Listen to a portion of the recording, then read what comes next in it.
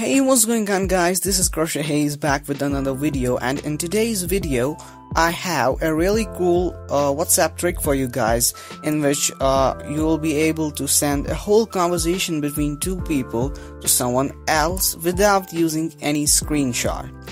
So before we get started, make sure you subscribe to the channel right now and hit the bell icon so that you can get notified whenever I post a new video. So without any further ado, let's get started.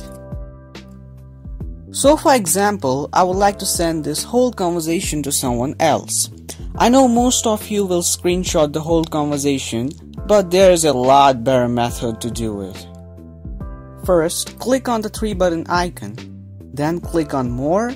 Here you can see an option that says Export Chat. Click on it. Now you'll see you have two options. First one is Include Media and the second is Without Media.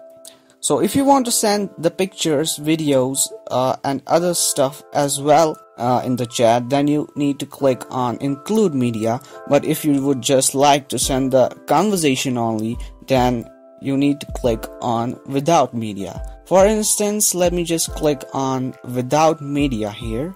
Now choose your sharing platform. Here I'm going to use WhatsApp.